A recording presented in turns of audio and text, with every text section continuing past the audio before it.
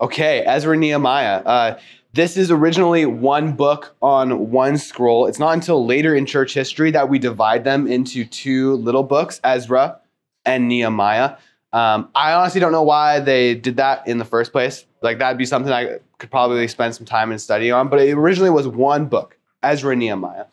So it's helpful to read them together as one literary unit. But show of thumbs, how did reading go this week? Thumbs up, did all the reading. Thumbs down, did none of the reading. Okay. And if you did none of the reading, it's okay, because in service, we've actually read at least almost all of Ezra already. And then we will read all of Nehemiah. Brett's good about reading the scriptures that he's preaching on.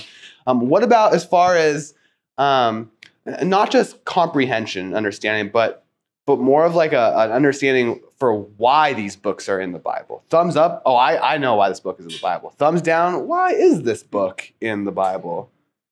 This is one of those ones where I'm a thumbs down person, at least initially. This one, also in the past, reading the book of Joshua and Judges. At first, they didn't quite make sense to me. It seems like this is very different than the rest of the Old Testament. At first, it just feels like it's giving me a play-by-play of some like historical details of things that happened with the return. And maybe that's reason enough for it to be included in the Bible. But there were lots of historical records that we know about from the Bible. When we read through Chronicles, the chronicler will reference his sources.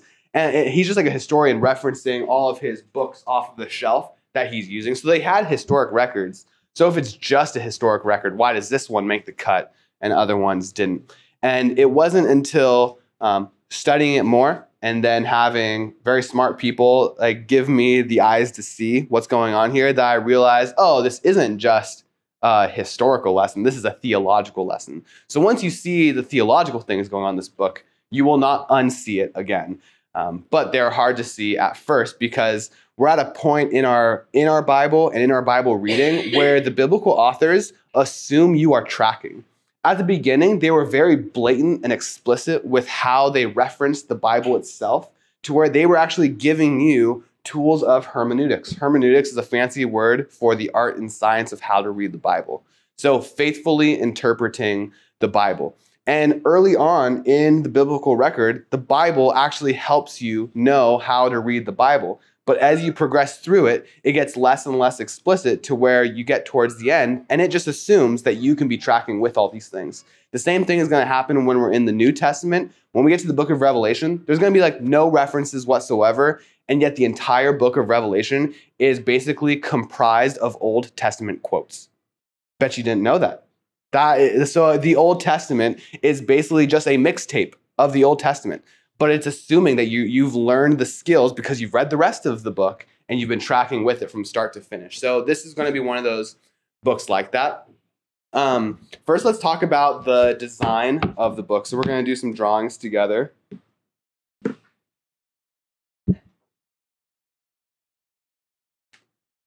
We will add to our timeline in a bit. But first, we're going to draw.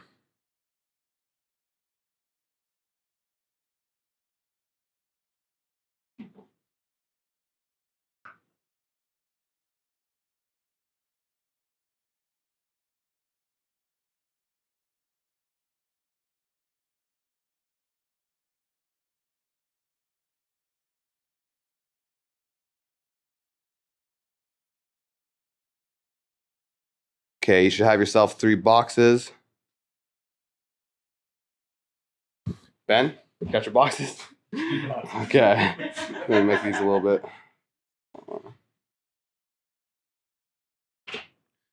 Okay.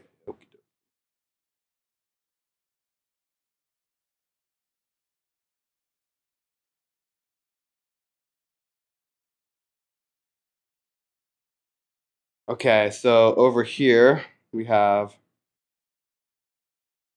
Ezra and Nehemiah.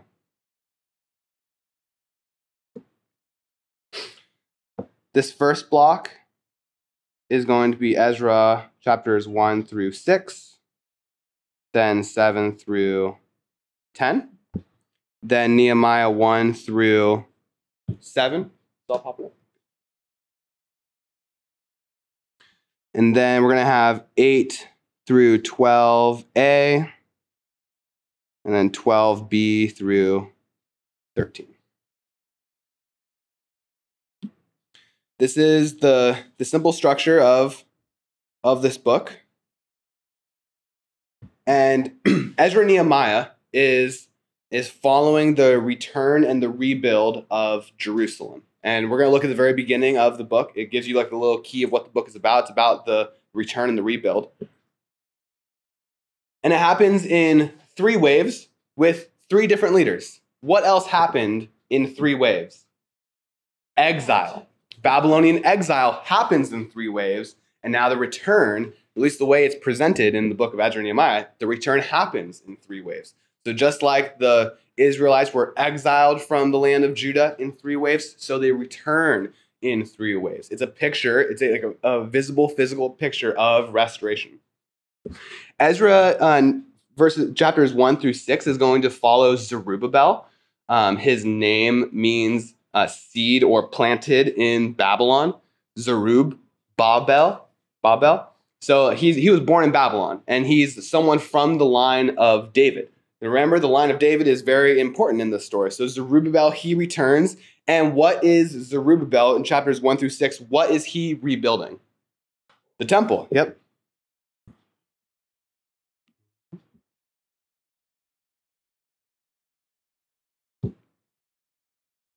So Zerubbabel comes, he rebuilds the temple foundation, the altar, the temple itself. And some people are happy, some people are crying. They have a little bit of opposition in the story, but they overcome the opposition. And then there's this ending where some people are happy, some people are not. The end. That's part of their story. Then chapter 7 through 10 is actually about Ezra. And we're fast forwarding in time quite a bit from Zerubbabel to Ezra. But Ezra is a priest and a scribe.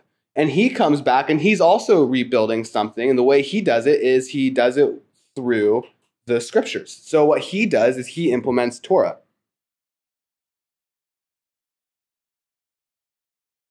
His contribution to the rebuilding of Jerusalem, the rebuilding of the people of Israel, is he brings back the word of God, and helps them observe and obey it.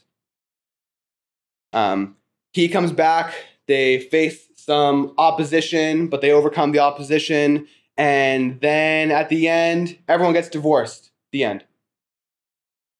Okay. And then, boom, you fast forward again, and there's this guy, Nehemiah, and he's in Susa, and he gets a report. Susa is ancient Babylon, which is now run by the Medo-Persian Empire, and he's a royal cupbearer. He's in the house of the king, and he gets this report from his brother that the remnant that's in Israel, they're not doing so hot. I mean, they're having a tough time. They've really faced a lot of opposition. The gates are still burned to a crisp. Like nothing's really going good for them. And Nehemiah's heart breaks for them. And what he does is in his sadness, the king's like, Nehemiah, I've never seen you sad before. What's going on? And he's like, well, my city is broken where I come from. And the king happens to say, you know what do you want? Whatever you want, I'll give it to you. So then what does he go and rebuild? The wall. Yeah.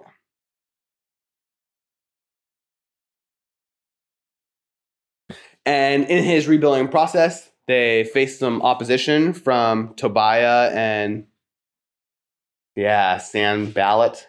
Sandballat. I don't know how to say his name.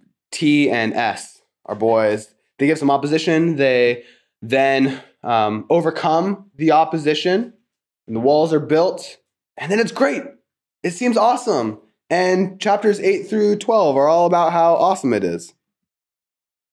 And then you get to chapter 12b, the very end of chapter 12 and 13, and Nehemiah is ripping out people's hair, and it's really sad.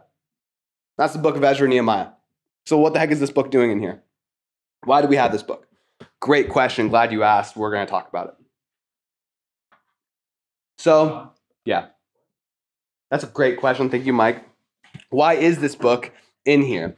This book is contributing to a larger narrative arc of the story of redemption. It is a partial fulfillment of the promises of God, but it is not the fulfillment of the promises of God. It plays a part, but it is not the thing. And we actually see that both in the book itself, but then how the book interacts with the other books around it. I think I have a slide from a long time ago. Yes. Okay, remember this?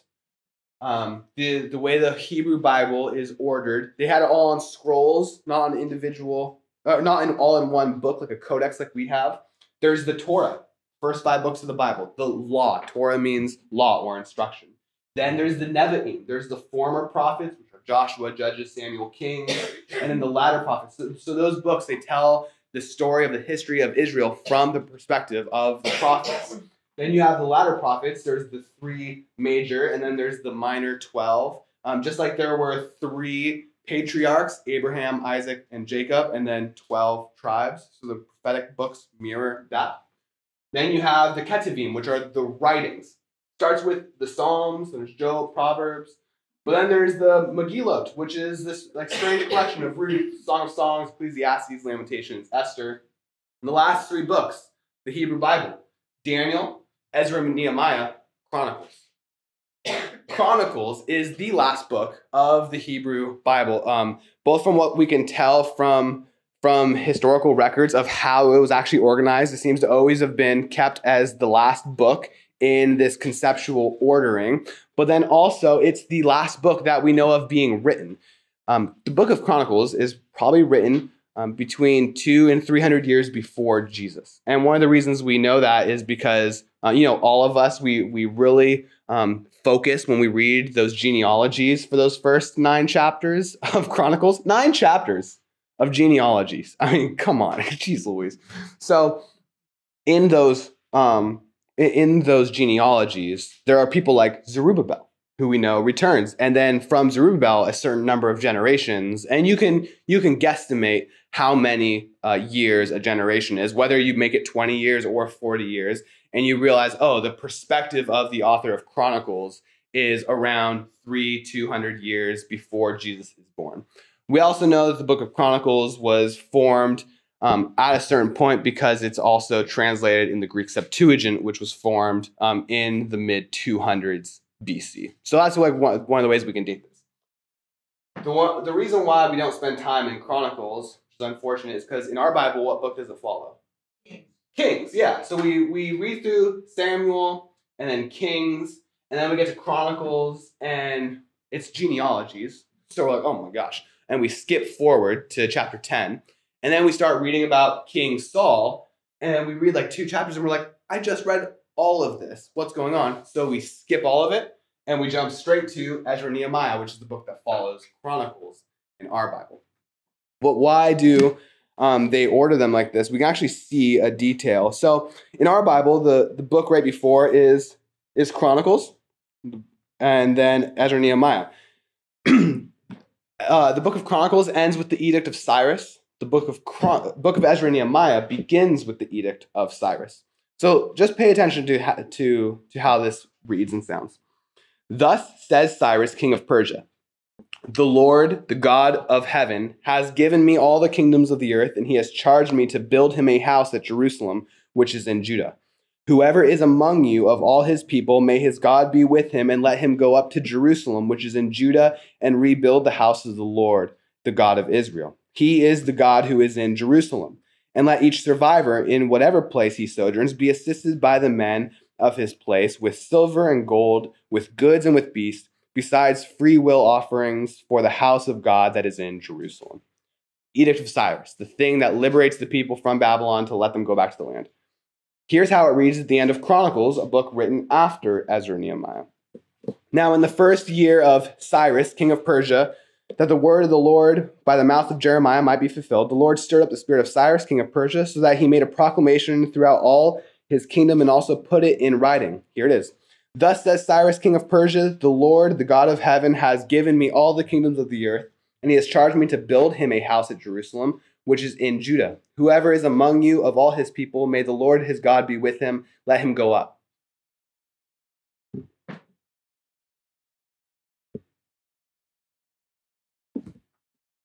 May his God be with him and let him go up to Jerusalem, which is in Judah, and rebuild the house of the Lord. In Chronicles, it ends halfway through a sentence. The book of Chronicles ends with an incomplete sentence. It's as if the story is not finished. That's what the book of Chronicles is about. And in the book of Chronicles, you guys know the first word of it? Of course, because you're Hebrew Bible scholars. Adam. Starts with Adam.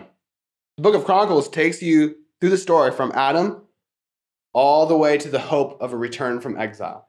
The point of Chronicles is that Ezra and Nehemiah is not the ultimate return from exile. And we'll actually see that in the book of Ezra and Nehemiah. So Ezra and Nehemiah is part of the fulfillment, but is not the fulfillment. That's how the book is working. So now we're in Ezra and Nehemiah. So verses 1 through 4, they kind of function as this little key for us for what's going to be going on in the book. One is a charge to build and to return. So they're let him go up to Jerusalem to rebuild, to build. So the entire book is about this returning and this building. But it's the reason why they're returning and they're rebuilding is not because Cyrus is an awesome king, although Cyrus is an awesome king. But why is Cyrus an awesome king? Because God had prophesied by the mouth of Jeremiah, and he's fulfilling his word. God's fulfilling his promises through the prophet. That's why Cyrus does this. So on one hand, you could look at the king of Persia, Cyrus, from just a historical and political aspect. So what he did is in 539 BC, he comes in and he just thwarts Babylon, takes them out. He basically comes into the king of Babylon's house and he says, "This is my house now." Like, that's how he wins. He says, "Get out, this is my house." And then he goes to sleep in the king's bed. So kind of a beast.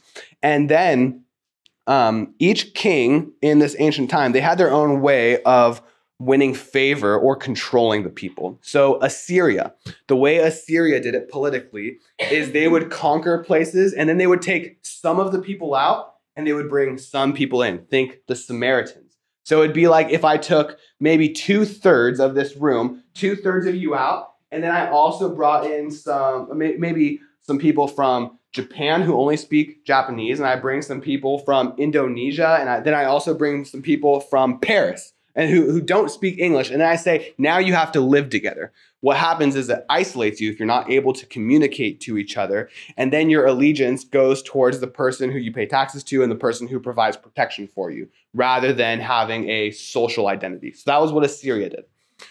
What Babylon did was, instead of mixing up the people who lived in the place, instead they just came in and they said, "Okay, who's the most fit and the smartest here? We're just going to take all of you and we're going to take you back to Babylon and we're going to make you warriors for our nation, and we're going to make you learn our own language, and we're going to make you work in our kingdom." So then they left all the poor people and the people who weren't able to do things for themselves, but they took the social elites, like people like Daniel, people like Ezekiel, who was a priest. That's why the Babylonians take them.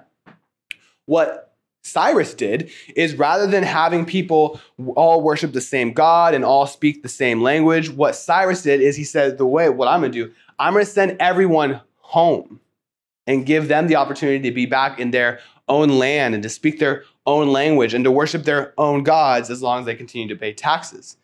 After exile, that's a pretty good deal. So that was the social political move that was being made there. So we could just say, it was just a king making a social political move, sure.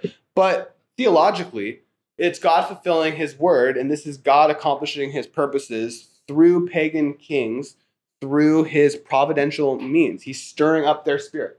So what we have in these two verses, first is that the word of the Lord by the mouth of Jeremiah might be fulfilled. Okay, so what was Jeremiah about? That's like what all of a sudden you have to remember the entire book of Jeremiah, not just a verse in Jeremiah, but the whole message of Jeremiah. So if you're not really knowledgeable about Jeremiah, how do you think Ezra and Nehemiah is going to feel for you? Probably not really know what's going on. But there are some key parts of Jeremiah. What were some highlight moments of Jeremiah that you can remember?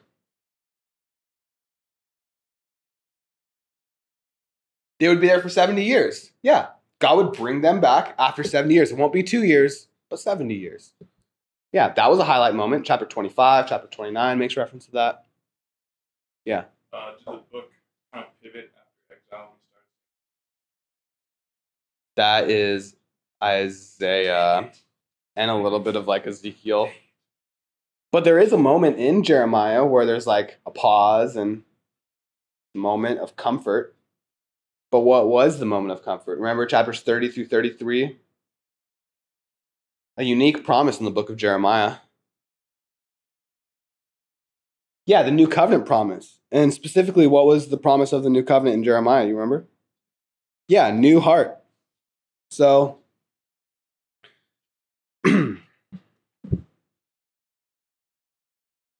here's the beginning of the book. 1 through, is it 5? No, 4.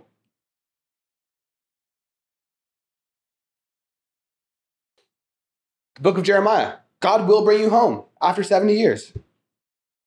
Return. Rebuild. Also a new heart. And what does Ezekiel add to that? New heart and a new spirit. Yeah.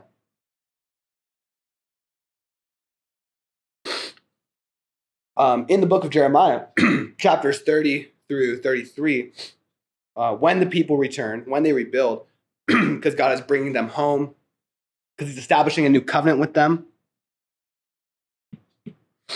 there's also this hope of a messianic age. There's going to be a Messiah. Messiah? And when the Messiah comes, what else happens? The nations come. Okay, so this is like the book of Jeremiah. Just like downloaded it all into our heads. But then there's another line. The Lord stirred up the spirit of Cyrus, king of Persia. Stirred up the spirit of Cyrus, king of Persia? Well, do I not have a note? Messed up. No. Oh, I do. Okay. All right.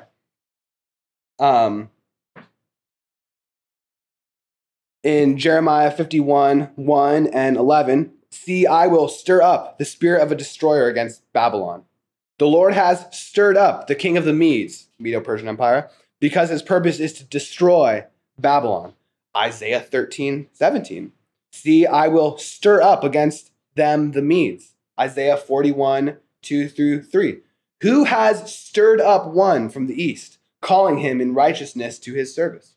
Isaiah 41, 25. I have stirred up one from the north, and he comes. Isaiah 45, 13. I will stir up Cyrus. So, what's happening here is not only are we downloading the entire book of Jeremiah into our initiating of this reading, also the whole book of Isaiah. Like the whole prophetic package is supposed to now be in our minds as we begin to read this just from the first sentence. But if you miss it, you kind of miss the book, right? So this is why, like my first few times reading this book, I'm like, what the heck is this book about? Why is this in here? Because I would miss things like this. So then we get the Edict of Cyrus. And then we're just off to the races watching this fulfillment. And the way the story works is it's going to tell a new story by telling an old story. The way the book tells a new story is it tells an old story. So biblical authors are doing this all the time where they're using language from a past story to show you that this is a new story and a fulfillment of that old story. So we're gonna kind of take an overview approach to these chapters, and we're just gonna kind of swing through them. I'm just gonna point things out.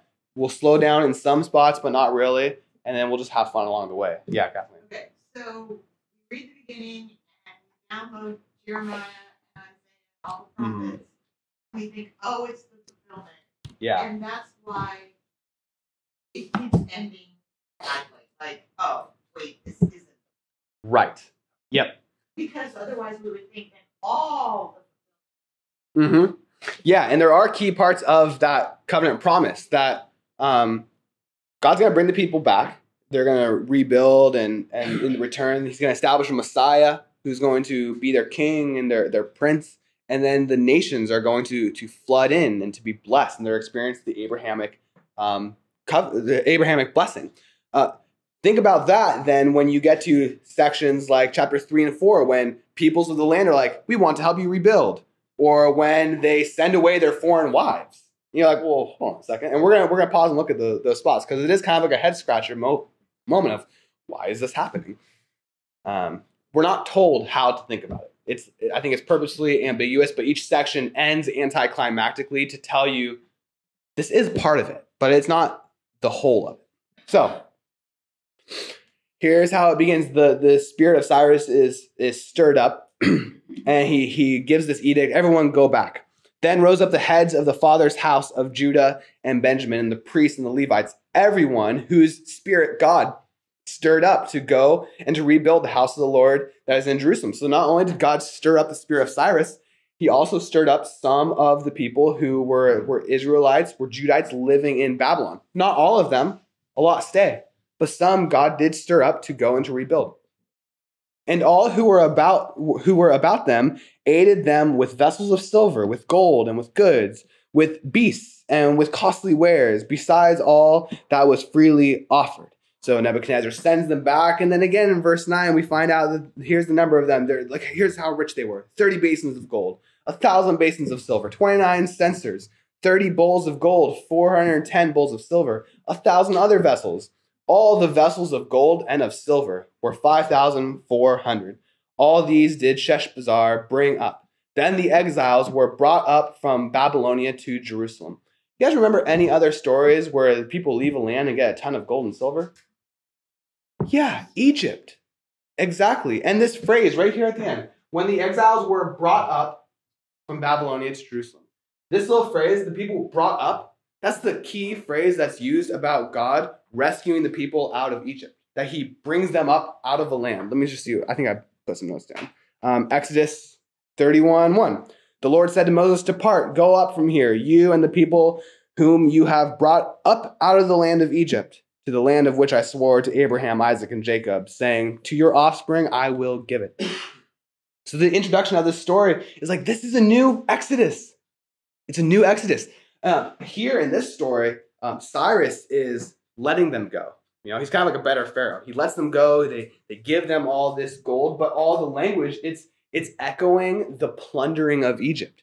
It's as if God liberating his people by stirring up Cyrus is God actually plundering the nations through his people. And they come out rich, and God is bringing them up out of the land. So here it's echoing the Exodus, that this is a new Exodus, a release. Here, before I spoil it, what was the Exodus event? How would you summarize briefly or shortly the Exodus event? What's taking place?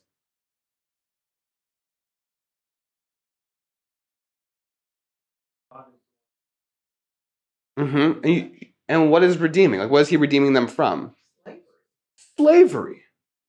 And what are the people in Babylon? Slaves. They are slaves. So God is, if it's a new Exodus, he's releasing the slaves.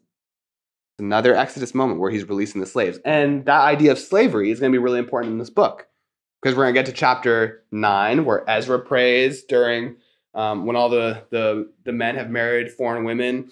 And then when we get to Nehemiah's prayer in Nehemiah chapter 9, and both of their prayers, they say, we're slaves.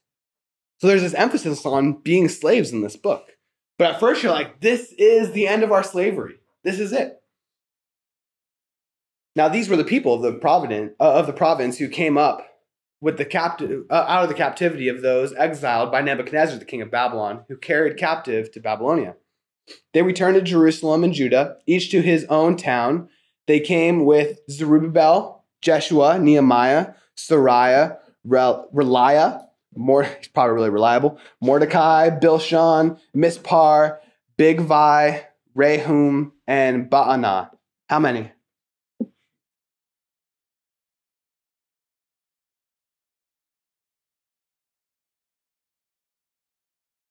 Yep. 1, 2, 3, 4, 5, 6, 7, 8, 9, 10, 11.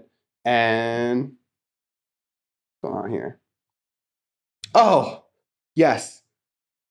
There's only 11 here. But in Nehemiah 7:7, it's the same list, and there's 12 listed.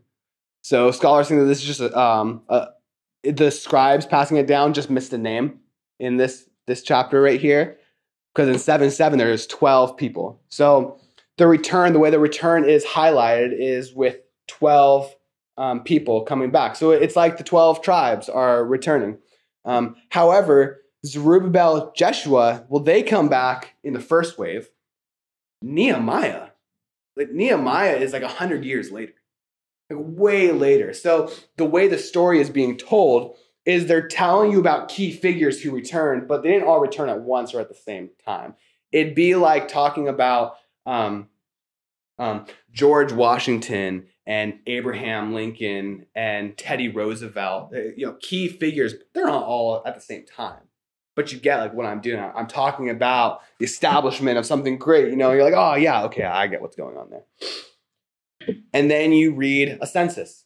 Any other stories that you remember where there's a census of people? Huh?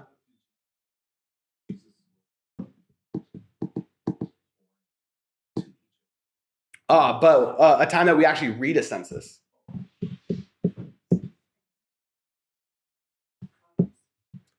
Not in Exodus. Yeah, there is the one with David. After the Exodus event, though, there's a book called Leviticus and a book called Numbers. And Numbers begins and ends with a census. And the census is telling you the people who can participate in war, but also the people who went out of Egypt, who were brought out from the Exodus event. So here are the people who are coming out of this new Exodus event and the people who are returning. And you find out there's people from families, there's Levites, there's priests, there's people who are temple servants who are coming back. There's people who are just singers, and you gotta have the singers with you. Some of the heads of families, when they came to the house of the Lord that is in Jerusalem, made free will offerings for the house of God to erect it on its site. This is another reference here to Exodus, the free will contribution. This is what they do in the book of Exodus 25 and Exodus 35 for the contribution of the tabernacle. So they return and they're just replaying their history as a people. When the 7th month came, 7th month? What's important about the 7th month in the Jewish faith or in your Bible? What happens in the 7th month?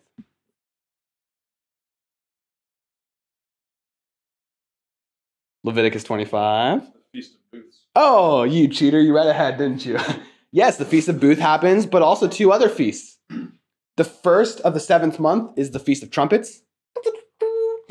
And then 10 days into the 7th month is the Day of Atonement, the day when sins are taken care of by the high priest. And then, let's see, what is it? So that's day 10. And then it's a few days after that. I think it's 4 days after that. And then for a full week, it's the Feast of Booths.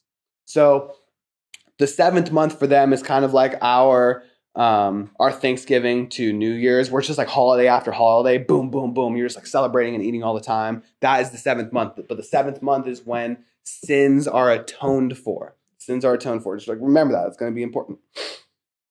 So it's the 7th month, and children of Israel, they're all in town. And then arose Jeshua, the son of Jozadak, he's the high priest, and the fellow priest, and Zerubbabel, the son of Shealtiel. So Zerubbabel is a descendant of David, and Jeshua is a descendant of the priest. So you have the line of David and the line of Aaron. And here they are restoring the people. And they built the altar of the God of Israel to offer burnt offerings on it, as it is written in the law of Moses, the man of God. So why rebuild the altar first? For sacrifices. So it's the place where sin is dealt with and where thanksgiving and worship is also made. And it's the 7th month. How do you participate in the festivities of the 7th month if there is no altar? So that is priority number 1. They build an altar. I don't know if I have any cool notes here. Yep. Okay. They rebuild the altar. They set the altar in its place. And fear was on them because of the peoples of the land. Get this little detail. They're just like afraid of the peoples of the land. And they offered burnt offerings on it to the Lord, burnt offerings morning and evening. And they kept the Feast of Booths. Feast of Booths for a week. They make these little personal tabernacles, these sukkot is a little tent. And what they're doing is they're reenacting the story of the wilderness wanderings, of how God provided for them while in the wilderness when they were outside of the land. So they go outside of their home, build a little tent, and they're replaying the wilderness narratives. So think about it. The way the story is being told, this is a new Exodus moment. Then you have a census, and then they're replaying the wilderness wanderings with the festivities of booths or tabernacles. And they're giving these offerings, and everything is going great. And then in verse 6, from the first day of the 7th month, they began to offer burnt offerings to the Lord, but the foundation of the temple of the Lord was not yet laid. So they gave money to the masons and carpenters, and food, drink, and oil to the Sidonians and the Tyrians. Tyrians? That sounds right. Tyrians to bring cedar trees from Lebanon to the sea to Joppa, according to the grant that they had from Cyrus, king of Persia. Those are the places that they got the trees for the temple of Solomon. Except for when they did the temple of Solomon, they did it with slave labor. And now they're paying people. It's going to be like a better temple. Okay. One that's not built with slavery, but one that's built with actual money. Verse 8. Now, in the 2nd year, after their coming to the house of God at Jerusalem, in the 2nd month, Zerubbabel, the son of Shealtiel, and Jeshua, the son of Jozadak, made a beginning together with the rest of their kinsmen, the priests and the Levites, and all who had come to Jerusalem from the captivity. They appointed the Levites, 20 years old and upward, to supervise all the work, and they brought all the people in. They supervised the work that God was doing for the house, along with Henadad, the Levite, and their sons and brothers. And when the builders laid the foundation of the temple of the Lord, the priests in their vestments came forward with trumpets, and the Levites, the sons of Asaph, with cymbals, and the praise of the Lord according to the directions of David, king of Israel. And they sang responsively, praising and giving thanks to the Lord. For he is good, for his steadfast love endures forever towards Israel. And all the people shouted with a great shout when they praised the Lord, because the foundation of the house of the Lord was laid. But many of the priests and Levites and heads of the fathers' houses, old men who had seen the first house, wept with a loud voice when they saw the foundation of the house being laid, though many shouted aloud for joy, so that the people could not distinguish the sound of joyful shout from the sound of the people's weeping. And the people shouted with a great shout, and the sound was heard far away. Okay, that's like part 1 of a 2-part story. You have the altar and the temple foundation being laid. And why are people reacting like this? Why are some weeping and some rejoicing? Possibly. That's one possibility. Yeah, maybe it's just like, this kind of sucks. This is so much smaller. Yeah. Does verse 13 mean the weeping is a lot louder? I think it's just like a mixed bag. So you're like, what's that sound? Are people crying or are people celebrating?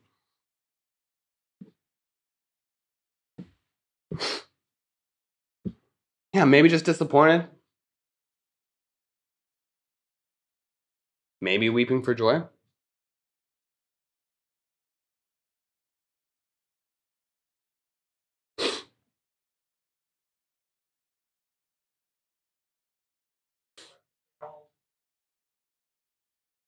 Yeah, I guess we'll have to keep reading to find out. It's kind of ambiguous.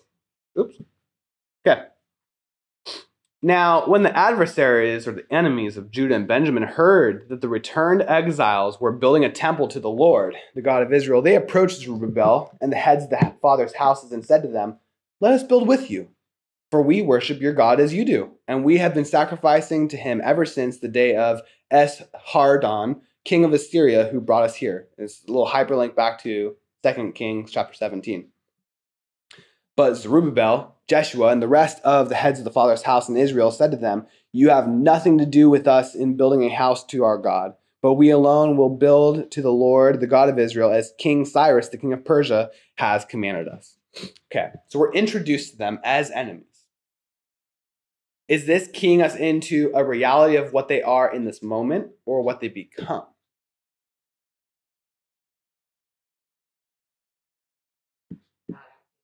they're not acting like enemies. Yeah, they're definitely not acting like enemies in the first place. And maybe, maybe they want to like deceive them, but it doesn't seem like it. It just seems like a genuine request right here. So what seems like would happen is the author is telling you from the perspective of the author, like, hey, our enemies, here's how they become enemies. This is the story. Like, this is their origin story for becoming the villains of the story. That's one view. Another view is just like they fervently oppose it and they're trying to corrupt the plans. Those are two positions that you can take. But right here they say, let us build with you.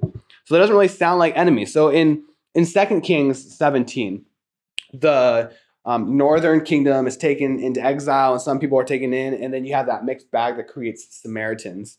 And in that story, you find out, well, they bring all these people in and they don't know how to fear Yahweh. So then what the Assyrians do is they grab some priests and they bring them in to teach the people how to fear Yahweh. Because remember, there was all those details about lions coming in and eating the people for not, it's a really like weird text, but it's cool. Then the priests come in, they teach them, and they feared Yahweh and worshipped other gods. You have this little detail that they feared Yahweh and worshipped other gods. Here in verse 32 to 33. They also feared the Lord and appointed from among themselves all sorts of people as priests of the high places, who sacrificed for them in the shrines of the high places. So they feared the Lord, but also served their own gods after the manner of the nations from among whom they had been carried away. So here's my question about that text. Does that mean every individual person was doing this? Like, does that mean that Ben was worshiping Yahweh and Baal, and so was Ashley, and so was Mike, and so was Kathleen? Or does that mean that like some of them were worshiping Yahweh and some of them were worshiping Baal? So you have like Ben over here, he's worshiping Yahweh, but then Ashley is worshiping Baal. So then I can speak of the collective people and say they were fearing Yahweh and worshiping other gods. See how both of those statements can be true? So is it a universal statement that each individual person was mixing their worship, or is it a statement of the corporate collection of people that some were worshiping Yahweh and some were worshiping other gods? The text is ambiguous. We don't know. But here are some people who come and they say, hey, we've been worshiping Yahweh here since the king of Assyria brought us here. We want to be a part of this. But Zerubbabel and Jeshua, they're like, no, thank you. So here is a question. What about Zechariah chapter 2, 10 through 13? Zechariah is a contemporary prophet. He says, sing and rejoice, O daughter of Zion, for behold, I come and I will dwell in your midst, declares the Lord. And many nations shall join themselves to the Lord in that day, and shall be my people. And I will dwell in your midst, and you shall know the Lord of hosts has sent me to you. And the Lord will inherit Judah as his portion in the Holy Land, and will again choose Jerusalem. Did you catch it?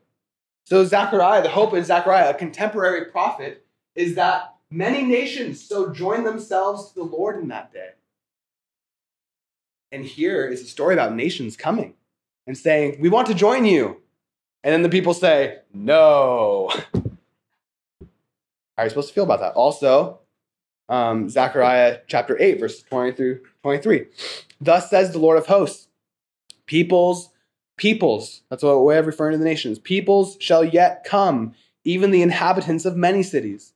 The inhabitants of one city shall go to another, saying, let us go at once to entreat the favor of the Lord and to seek the Lord of hosts. I myself am going. Many peoples and strong nations shall come to seek the Lord of hosts in Jerusalem and to entreat the favor of the Lord. Thus says the Lord of hosts, in those days 10 men from the nations of every tongue shall take hold of the robe of a Jew, saying, let us go with you, for we have heard that God is with you. The nation's coming and joining the people. So how are we supposed to feel about this story, knowing the other prophetic books? Yeah. Is this another later tell us this isn't that? Maybe. Prophecy. Or are those responses to this? Are the prophecies written after this story and the responses to what was going on, and it's the prophets saying, you shouldn't have done that? Maybe. They do act nasty after that. Right. But were they enemies from the beginning? Or did they become enemies? Yeah, Mike.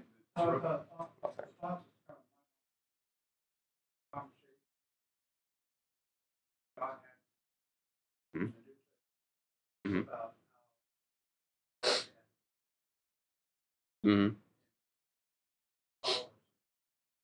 Yeah. Mhm.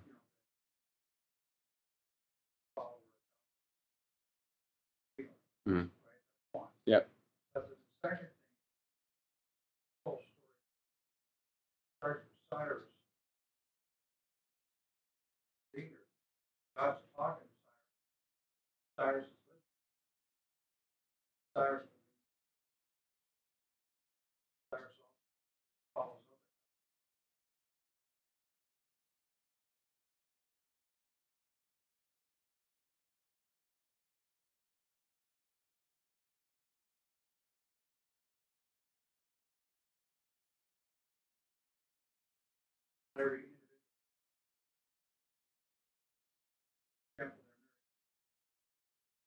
And we'll talk about that.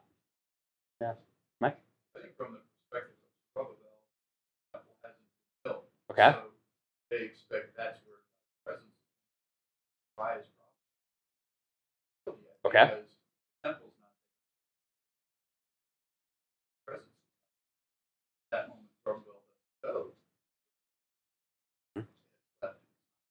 So maybe for Zerubbabel, it's not like a no forever, it's just a no, not yet. But, yeah. Like you can join us in a little bit, but right now we need to build. But what I'm trying to say is separating Zechariah's prophecy from what Zerubbabel knows at that moment. Mm-hmm. That's still God's presence. Not among Yeah. people, so not drawing. That was not. Okay. Yeah. Okay, so kind of hard text. You're going to say something, Sandy? Well, I just wondered that he would never. Zerubbabel builds it. He does build the temple. Yeah, but he was the first one. And he builds it. So the temple gets built in Zerubbabel's time. So 539 is when Cyrus becomes king and the Edict of Cyrus is released. 538, they're back in Jerusalem. They begin to rebuild the altar and the temple, and then they get discouraged because of the adversaries or the enemies. And then they stop. And then Haggai, right, college students? Haggai shows up and he says, start building the temple again. And that's in 520. So in 520 BC, they start to rebuild the temple, and it takes them 6 years from that point to finish it. And that's all in Zerubbabel's time. So they finished the temple in roughly 515. Maybe it's 514, maybe it's 516. And what year was what was the destruction of the temple and the final exile from Jerusalem? 586. And what's 586 take away 70? About 70 years. Crazy. It's like it's prophetic. Like God knows. Okay, so this text right here, maybe it's a missed opportunity. Maybe they're doing what's right. It's ambiguous. We don't know. They're trying to be faithful. They are trying to be faithful to what God's called them to do. But maybe this was a missed opportunity because we also have other biblical texts and we think through all of them together. So they say, no, you can't join us. Then the people of the land, notice it's plural, not people of the lands. When it's people of the lands, it usually is referring to multiple people groups. But people of the land throughout the Old Testament tends to refer to the people of Jerusalem, to Israelites specifically. And if you remember, both in the Assyrian exile and with the exile of Judah, a lot of people got left behind. Remember, Jeremiah gets left behind and a ton of other Israelites. So people did stay in the land. When it says the people of the land, that might just mean Israelite people who were never exiled. That's usually what that phrase means in the rest of the Bible, so maybe also here. So perhaps the Israelites who were never exiled, they discouraged the people of Judah and made them afraid to build. And they bribed counselors against them to frustrate their purpose. All the days of King Cyrus, the Persian, even until the reign of Darius, king of Persia. Okay, here's where this book gets complex. So what you're going to read now is all these letter interactions of resistance and opposition. But it's not happening chronologically in the story. So Cyrus to Darius, And then verse 6, and in the reign of Ahasuerus, in the beginning of his reign, they wrote an accusation against the inhabitants of Judah and Jerusalem. Verse 7, and in the days of Artaxerxes, Bishlam and Mithridah and Tabael and the rest of their associates wrote to Artaxerxes the king, the Persian, and they write this letter in Aramaic. And they write about how, oh, these people are going to stop paying taxes, and if you keep letting them rebuild, everything's going to go to waste. So the story is right here to show you that they're getting opposition, but the story is not in chronological order. Let me just show you. So the letter that you're about to read is 70 years later, at least, from the story that's taking place. Cyrus was king from 559 to 529 BC. Then you have Darius, the king, and he is from, excuse me, I skipped Cambyses the second, 530 to 522. Then Darius from 522 to 486. Then Xerxes, that's his Greek name, also known as Ahasuerus. He's the king who is king in the story of Ezra. 486 to 465. Then Artaxerxes, 464 to 424. Artaxerxes is the one who sends Ezra and who sends Nehemiah. So the letter that's being written that you're about to read about is a letter written to Artaxerxes. And then you have Darius the second. But Artaxerxes is like, this is all taking place 70 years after the story that we just read about them beginning to rebuild the temple. So the letter is not about the temple. And then when you read the letter, you can see they're writing to Artaxerxes the king, and they say they are rebuilding that rebellious and wicked city. They are finishing the walls. What's the letter about? The wall. The walls. It's about what Nehemiah is up to. They're like, man, if you let them finish those walls that Nehemiah is building, once they finish the walls, then they're going to rebel because they're going to be a fortified city again. Then they'll be able to fight against you. They'll stop paying taxes. They'll establish a king. Don't let them build that wall. So it's completely out of chronological order. But what the author is doing right here is he goes from the contemporary Cyrus, he skips the king, goes to Darius, then Ahasuerus, then Artaxerxes. And what he's doing is he's saying, since our return, even until our day today, because remember, Artaxerxes is the one who sends back Ezra and Nehemiah, and it's probably them writing this book, or at least a lot of it. They're saying, since we've returned, we have been facing opposition in this building process. Usually, when people, followers of God, face opposition, their first interpretation is, this must not be God's will for my life. Maybe God doesn't want me to do this. And they face opposition for like 70 years, and it doesn't stop them. A little bit of opposition does not mean that it is not God's will. Sometimes it is just hard to accomplish the purposes that God set before you. And you have to push past a few people. So it's a theological device here, a literary device, not a historical chronological device. It's not just trying to tell you what transpired during the rebuilding of the temple. They're trying to tell you that the entire time there has always been opposition. Then we get to chapter 5. Now the prophets Haggai and Zechariah, the son of Iddo, prophesied to the Jews who were in Judah and Jerusalem in the name of God of Israel who was over them. So that's like your little flashing light. Hey, go read Haggai and Zechariah if you haven't already, which we will, even though we haven't. Their books are important. Haggai, very short, it's just 3 chapters, but he looks at the people and he says, wow, you live in really nice paneled houses. I mean, you have a porch, you have a swing, you have 2 sinks, you have a mud room, and yet the house of God is sitting in ruins and you haven't taken time to rebuild that. So you need to get to work. So then in 520, they begin to rebuild. Zechariah is talking about the reestablishment of a kingly line and a priestly line, and it's a beautiful prophetic book. Then Zerubbabel, the son of Shealtiel, and Jeshua, the son of Jozadak, arose and began to rebuild the house of God that is in Jerusalem, and the prophets of God were with them, supporting them. So that in 2 verses, it's like, hey, go read their books. And then you come back and they're like, their books were successful. Their prophetic ministry was a success.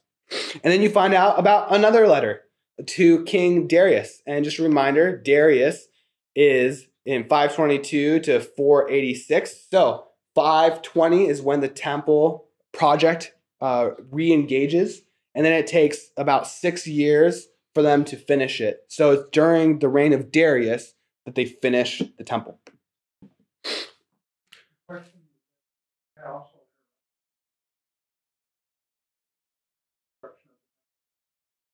No, once they restart, they see it to completion. Yeah, they do great. And then we get to chapter 6 and we have another decree, and the temple is finished and it's dedicated. And when it's dedicated, all the elders of the Jews, they built and prospered through the prophesying of Haggai, the prophet, and Zechariah, the son of Iddo. And they finished their building by the decree of God of Israel and by the decree of Cyrus and Darius and Artaxerxes, king of Persia. He's a future king. Interesting that he gets thrown into this mix. But he's the one who sends back Ezra and Nehemiah. So he's a key part of the rebuilding of Jerusalem. And this house was finished on the 3rd day of the month of Adar in the 6th year of the reign of Darius. So that's why we know if he starts reigning in 522, the temple was finished in 516. Right? Good math. And the people of Israel, the priests and the Levites, and the rest of the returns from exiles celebrated the dedication of the house of God with joy. So again, there's a celebration of joy. And they offered all their dedications of bulls and rams and lambs as sin offerings, and all Israel 12 male goats according to the number of the tribes of Israel. How many tribes returned? Not 12. It was Judah, Benjamin, and some of the Levites. But they're celebrating as if all of Israel has been returned and restored to the land. And they set the priests and their divisions and the Levites and their divisions for the service of God at Jerusalem, as it is written in the book of Moses. So it's done. They commemorate it. And what usually happens in the Bible when they finish the tabernacle or the temple? God shows up and the glory cloud descends and fills the tabernacle or fills the temple, and the people can't go into it. And there's no mention here. You're like, uh-oh, that's not good. And then they celebrate Passover. They have a Passover meal. On the 14th day of the first month, the returned exiles kept the Passover, and they slaughter a lamb, and they have the bread, and they separate themselves. And this is an interesting detail in verse 21. It was eaten by the people of Israel who had returned from exile, and also by everyone who had joined them and separated himself from the uncleanness of the people of the land to worship the Lord, the God of Israel. See what's going on there? So it's Israelites and non-Israelites in this Passover celebration. It's the non-Israelites who have separated themselves from worshiping other gods and have joined Israel in the worshiping of Yahweh. So this is like, okay, that past story in chapter 3, did Zerubbabel actually say no, or was he strategically only saying no to the polytheists? Saying, no, if you'll give your allegiance to Yahweh, of course you can join us. It's just another ambiguity in the story. But the way the story is being told, we're supposed to see these anticlimactic resolutions. But it does seem that they did let non-Israelites join them, those who would separate from worshiping false gods. They kept the feast of unleavened bread 7 days with joy, for the Lord had made them joyful and had turned the heart of the king of Assyria to them, so that he aided them in the work of the house of God, the God of Israel. So that is our first story of the temple.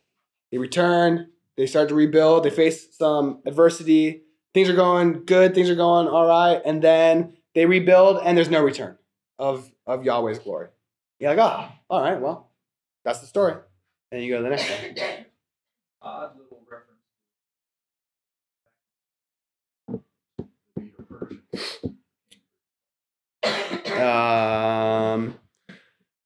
Yes, and the Lord had made them joyful and had turned the heart of the king of Assyria to them, so that that is interesting. Yeah, I didn't even see that. The king of, okay. Yeah. in a way he's changed. Yeah. Very interesting. I want to think about that more. Thanks for pointing that out. I'm just going to highlight it. Very interesting. Okay, next story.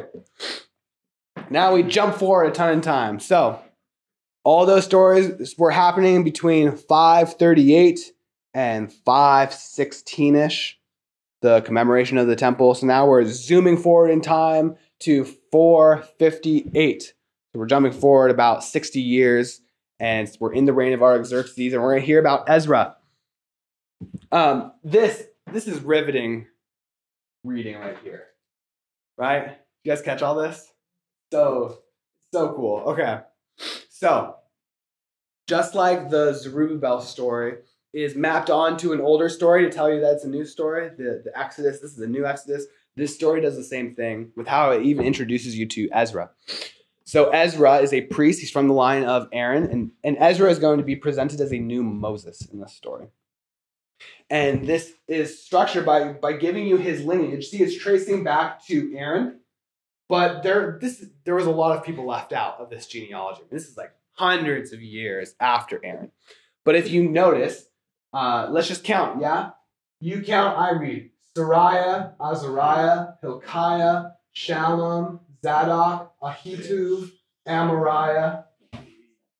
Okay? Then there's Azariah. Let's just start counting over again. Marioth, Zariah, Uzi, Buki, good son name, Abishua, Phinehas, Eleazar. Okay. So you have Ezra and Aaron. And then you have Azariah. And Azariah is the first priest who was priest in the Temple of Solomon. So he's right in the middle. And in between Ezra and Azariah, you have 7 priests. And in between Azariah and Aaron, you have 7 priests. And Azariah's name is spelled with the same letters as Ezra. Both come from the Hebrew word for help. Azariah means Yahweh is my help, and Ezra means like helper or help. So Ezra is being presented in this story not just as a new Moses, but also as a new Aaron. He is the new Aaron, the new high priest, and just in this cool literary structure, they're showing you him as a fulfillment of this hope. So here comes Ezra to fulfill our hope of a priest from the line of Aaron. This Ezra went up from Babylon. Why would it say that this Ezra went up?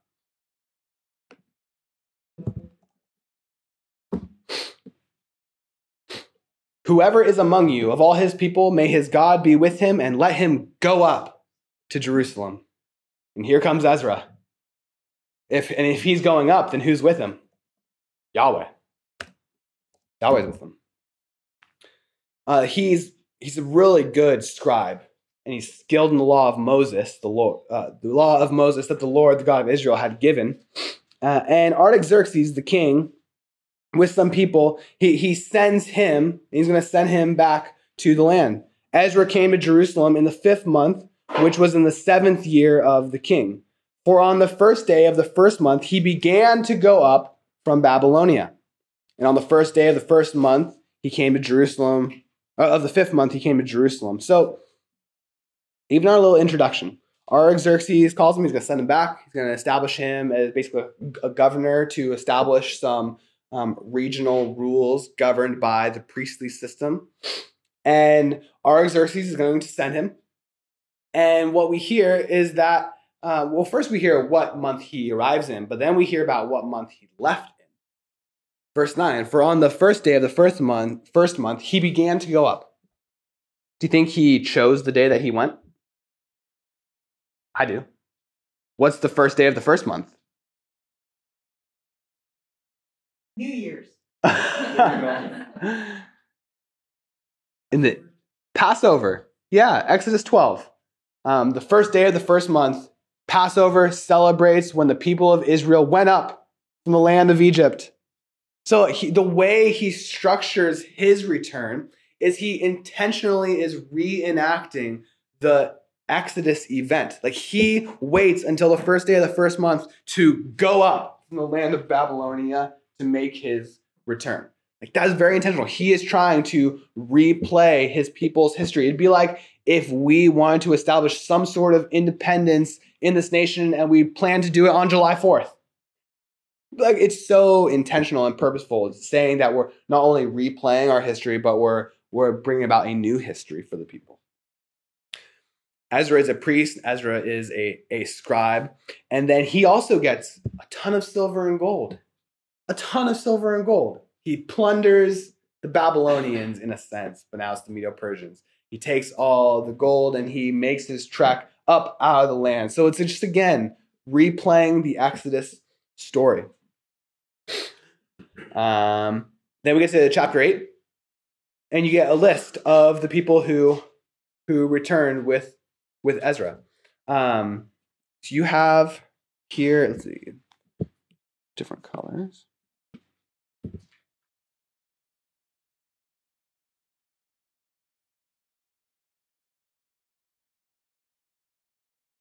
Chapter 2, chapter 8, and then chapter 7. You're going to have like these lists. This one in chapter 2 and chapter 7 are basically identical.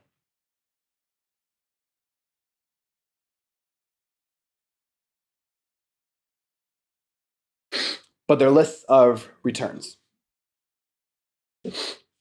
These are the heads of their father's house, and this is the genealogy of those who went up with me from Babylonia in the reign of Artaxerxes, the king. Of the sons of Phinehas, Gershom. Of the sons of Ithamar, Daniel. Of the sons of David, Hattush. Of the sons of Shechaniah. So then he keeps going. So first he gives some priests, 2 priests, and someone from the line of David. So like very important figures. And you have 3. See that? There's Gershom from Phinehas' line. There's Daniel from Ithamar's line. And then there's Hattush from David's line, a descendant of David. 3 key, basically royal figures of the house of Judah. And then I've highlighted it for us to be able to see, because it's like, listen, it's so hard. Of the sons of Shechaniah, who was of the sons of Parosh, Zechariah, with whom were registered 150 men. Like, it's so confusing how they word it, but I've highlighted the people, these heads of families. So let's just count them. 1, 2, 3, 4, 5, 6, 7, 8, 9, 10, 11, 12. 3 and 12. 3 patriarchs, 12 tribes. 3 major prophets, 12 minor prophets. 3 royal family members, and 12 regular family members. So it's just a return of the people of Israel. Like the way he's even structured the return. He's picked 12 notable families and 3, 2 being priests and 1 being the line of David. And he takes those families and they're making this return with them. It's so smart. So it's a new Exodus event, the way this is structured. So then he gets Levites, because he's like, you can't forget the Levites to be carrying all the goods. And they proclaim a fast, and they're praying, and they're seeking God for a safe journey, or literally in Hebrew, a straight way. Straight way. Anyone? Remember Isaiah 40, verse 3? A voice cries, in the wilderness, prepare the way of the Lord. Make straight in the desert a highway for our God. It is the same phrase. So he's hoping for the prophetic hope of a straight way for the return of the Lord. Then he, for the journey, he sets apart 12 of the leading priests. Come on, 12 priests. We came to Jerusalem, and there we remained for 3 days. Why remain 3 days when you get there? What a strange detail. Well, remember when Joshua and the people of Israel, they went through the Jordan River and they got into the promised land, and then they chilled for 3 days. So not only is he like this new Moses figure, he's this new Joshua figure bringing the people in. And then it's like, this is awesome. Like everybody's returning. They're going to establish Torah. He's going to teach them. And then we have these stories about intermarriage and divorce. So let's talk about them. Oh, we're running out of time so fast. Okay. After these things had been done, the officials approached me and said, the people of Israel and the priests and the Levites have not separated themselves from the peoples of the lands with their abominations. So my first question is, have they not separated from the people, or have they not separated from the abominations, or both? Like, have they taken the people of the lands and the worship of other gods, or have they just taken the people of other gods and they're implying that that is a taking of their abominations? And then you get this list of the Canaanites, Hittites, Perizzites, Jebusites, Ammonites, Moabites, Egyptians, and Amorites. Like the Egyptians are just thrown in there. These are people groups that don't exist anymore. Originally, the people of the land of Canaan, the 7 tribes, but then they throw the Egyptians in there. For they have taken some of their daughters to be wives for themselves and for their sons, so that the holy race, or the holy seed, has mixed itself with the peoples of the lands. And in this faithlessness, the hand of the officials and chief men has been foremost. So it's the leaders who are doing this. There's a lot of things going on right here. First, these peoples do not exist anymore. These were the Canaanites, the people of Israel in Deuteronomy 7, verses 1 through 3. They were told not to marry with the people of Canaan going into the land because it would make them turn their hearts away and they would worship other gods. That's why they're told not to do that. The Egyptians are not in that list.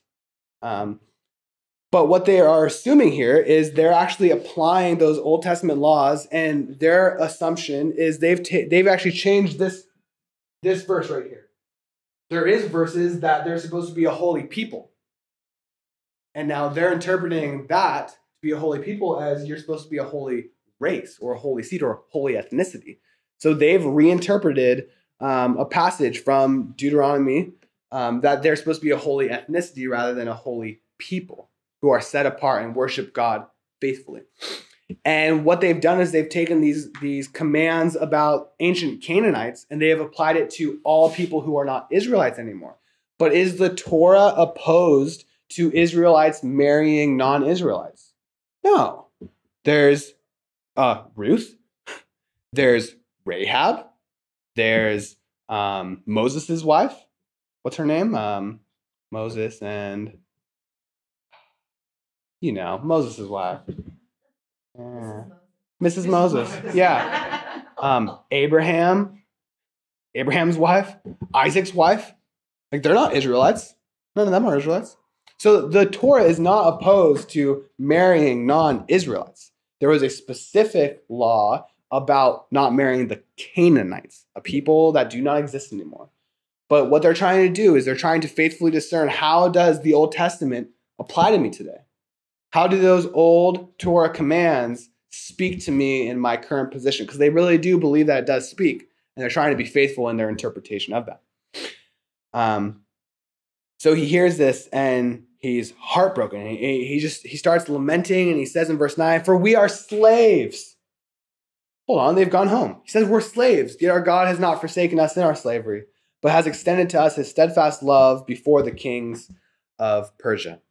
So they decide that what they're going to do is, actually, let's read this. Verse 2 of chapter 10. Shechaniah, the son of Jehiel, the sons of Elam, addressed Ezra. "We have broken faith with our God and have married foreign women from the peoples of the land, but even now there is hope for Israel in spite of this. Therefore, let us make a covenant with our God to put away all these wives and their children, according to the counsel of my Lord." Who's my Lord right here? Ezra, yeah. "And of those who tremble at the commandment of our God, and let it be done according to the law." Whose idea is the mass divorce? Shechaniah's. It's Shechaniah's idea, one of the leaders. But then all the people say, like, yeah, that's definitely what we should do. So it's a corporate agreement, but Shechaniah's idea. Is this God commanding them to do this? No, it's just them trying to be faithful people and being faithful to the hope that they have in God's covenant promises with the word of God that they have. Do they get it right? Do they get it wrong? I don't know. I think we're just left to think, well, maybe they did get it right in their time, in their specific context, in their specific time, in their specific location. They did get it right. Or we scratch our head and say, maybe they got it wrong in this instance. Because there's that book, Malachi, and Malachi talks about divorce. And one way to interpret the divorce section of Malachi is, one thing, it was this the position that Brett took last week, is that Malachi is rebuking them because they divorced their Israelite wives and then married foreign wives. So they put off their Israelite wives, their Israelite family, to marry these foreign wives. So that's one way to take that. Or the other way to take it is that first they intermarry, which God was like, why are you doing this? And then they divorced them in this text. And God's like, and then you even divorce them, and I hate divorce. So those are two different ways to take this when we read the book of Malachi. But it's just one of those texts where we're like, well, maybe they got it right and they nailed it. Maybe they got it wrong and we're not really told. But that's how the story goes. And it concludes with them sending them all the married foreign women away, and even those with children. The end. Like, okay. Book of Ezra. I'm going to Nehemiah. How you guys doing? It's good stuff. Okay. Is this the fulfillment? Well, it's part of it. Part of the fulfillment. Not the fulfillment, though. The book of Nehemiah, Nehemiah's structure goes similar with the walls. He faces opposition 7 times. There's 7 little passages where, what are their names? Remember? Sanballat and Tobiah. Yeah, Tobiah, which means Yahweh is my good. But they give opposition, and he rebuilds the wall, and things seem to be going really well. I want to jump into chapter 9. Chapter 9 of Nehemiah is awesome. It's one giant sermon prayer, and it recounts the entire history of Israel. And I'm just going to zoom in on one section because I think it's super important for understanding Jesus and understanding our biblical theology. So through this prayer, he's constantly using scripture from the past, like you are the Lord, you alone. That's from Deuteronomy chapter 6. He recounts the wilderness wanderings and then the judges period, and he talks about how God kept sending the people prophets to call them back into faithfulness. But there's this key detail down here starting in verse 36. Behold, we are slaves this day in the land that you gave to our fathers to enjoy its fruit and its good gifts. Behold, we are slaves. It's an echo of this entire book. And its rich yield goes to the king whom you have set over us because of our sins. So this whole book, from start to finish, it's showing you that this is a new Exodus, but this is not the ultimate Exodus. So what was the Exodus event about? It was God redeeming people from what? Slavery. Good. So they were slaves. They were taken into Babylon, but then they're brought back, but they're still under foreign occupation. The Medo-Persians are foreign occupiers of Judah. And then once the Medo-Persians are overcome by the Greeks, it's the Greeks, and then it's the Romans. And even in Jesus' day, the Romans are foreign occupiers of Judah. So they're always under foreign occupation up until the days of Jesus. So even though they're in their home, they're slaves in their home. But then you have this detail in verse 37, and I think this is like key for our biblical theology. Its rich yield goes to the kings whom you have set over us because of our sins. Why are the people slaves? Because of sin. So here's what this is doing. We'll do this quick, but it'll be worth it.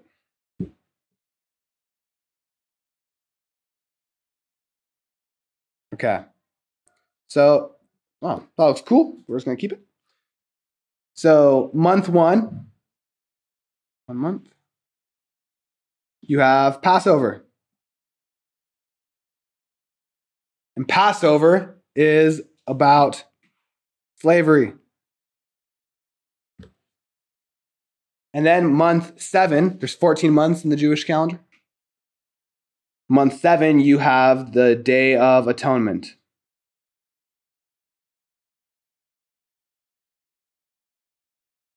Which is about sin. There is the scapegoat. The priest confesses the sins of the people onto the scapegoat, and the scapegoat leaves the people and walks out into the wilderness. It's a visible picture of the sin being removed from the people, taken away from the people. And then they have the goat that they sacrifice. It's the blameless one, and it represents the people before God, a blameless representation before God. Rather than being represented by your sin, you're represented by a blameless substitute. Passover is not about sin in your Bible. No, it's about slavery. It's about the liberation of slavery. The Passover lamb is not about God atoning for sins in the story. The atonement story in month 7, Leviticus chapter 16, is about sin. So, yeah, we celebrated it. We just call it Easter. Yeah, it was that Easter for us. So what's happening is throughout the biblical narrative, these are on a trajectory course. Come on, correct that. where these are going to meet. And where do you think they're going to meet at? The cross, exactly. And what's happening in the book of Ezra and Nehemiah in our biblical theology is there's this prophetic hope as you're going through the Bible. Man, you know what we really need? We need a new Passover. We need a new Exodus event because we're slaves. We need God to once again redeem us from the hands of oppression and slavery and set the captive free. You know, like the whole book of Isaiah. But then there's also stuff like Isaiah 53. You know what we really need? We need something better than a goat, better than a lamb to atone for our sins. We need a righteous sufferer to stand in our place and to be crushed for our iniquity. Someone to stand in our place for our sin and to make us righteous. So these are two unique hopes from two pivotal moments in the Bible. And what's happening is throughout the biblical narrative, they're getting closer and closer. And we're sitting in Ezra and Nehemiah, which is like right here at this moment. And Ezra's giving this sermon and he's seeing the point. He said, man, we're still slaves. And we're slaves because of our sin. What we need is we need God to deal both with our slavery and with our sin. And that is the ultimate hope of Jesus. So when you get to the Gospels, everything that Jesus does takes place on the week of Passover. He is crucified the night of preparation for Passover. But all the language about what Jesus is doing is taken from the Day of Atonement. So it's this merger of these two events. I think I have a list of scriptures. So Matthew 26:2. You know that after 2 days, the Passover is coming, and the Son of Man will be delivered up to be crucified. So he's going to die on the Passover. Matthew 26:19. The disciples did as Jesus had directed them, and they prepared the Passover. They actually enjoy a Passover meal together because that's when it's taking place. Luke 22:7. Then came the day of unleavened bread on which the Passover lamb had to be sacrificed. And that's the day that he's going to be sacrificed. You have John 19:14. Now it was the day of preparation of the Passover. It was about the 6th hour. He said to the Jews, behold your king. So Jesus is being crucified on the Passover. 1 Corinthians 5:7. Paul calls Christ our Passover lamb. Cleanse out the old leaven and you may be a new lump, as you really are unleavened. For Christ, our Passover lamb, has been sacrificed, which means that you have been liberated from your slavery. You are free. But he is not just the Passover lamb. He's also the scapegoat and the sin offering. Matthew 1:21. She shall bear a son, and you shall call his name Jesus, for he will save his people from their sins. John 1:29. This one merges it. The next day he saw Jesus coming towards him and said, behold, the Lamb of God who takes away the sins of the world. That is Day of Atonement theology, not Passover theology. That's atonement theology. Luke 24:46-47. He said to them, thus it is written that the Christ should suffer on the 3rd day, rise from the dead, and that the repentance for the forgiveness of sins should be proclaimed in his name to all nations, beginning from Jerusalem. Forgiveness of sins is a Day of Atonement event. Acts 5:31. God exalted him at his right hand as a leader and savior to give repentance to Israel and forgiveness of sins. That is atonement language. Acts 10:43. To him all the prophets bear witness that everyone who believes in him receives forgiveness of sins through his name. 1 John 1:9. If we confess our sins, he is faithful and just to forgive us of our sins and to cleanse us from all unrighteousness. That's atonement language. 1 John 2:2. He is the propitiation for our sins, and not for ours only, but also for the sins of the whole world. That is Day of Atonement language. Romans 6:17-18. But thanks be to God that you who were once slaves of sin have become obedient from the heart to the standard of teaching to which you were committed, and having been set free from sin, have become slaves of righteousness. A new Passover and a new day of atonement. Galatians 6:7, the last one we'll look at. Do not be deceived. God is not mocked. For whatever one so, I don't know, that one's totally not right. But the point is, these are two different days. So when you hear someone say Passover is about being set free from the slavery of sin, no, it's not. Not Passover in Exodus 12. Passover now, yes. Passover now, yes. We've been set free from our slavery to sin and death. In the Bible, though, these are biblical, theological trajectories that meet with Christ on the cross. And that is why both Passover and atonement is so good for us. So let me pray, and then let's celebrate that. We're going to celebrate after service with baptisms, which are a picture of this very thing, being set free from slavery and being set free from sin and death. Father, thank you for this morning, and thank you for the books of Ezra and Nehemiah. God, thank you for showing us how you are faithful and at work, even in the slow process of the return. But God, you are faithful to your promises. And even though Ezra and Nehemiah is not the ultimate fulfillment, God, it is part of the fulfillment. And we see your faithfulness in these stories to bring about a new Exodus, to bring about a new day of atonement. Because God, without Christ, we are slaves because of our sin. And God, you have made a way for us to be set free and be liberated. God, you have set free the captives, and you have made a way for us to have eternal life. So we love you for that, and we're thankful for that. We pray all of this morning in Jesus' name. Amen.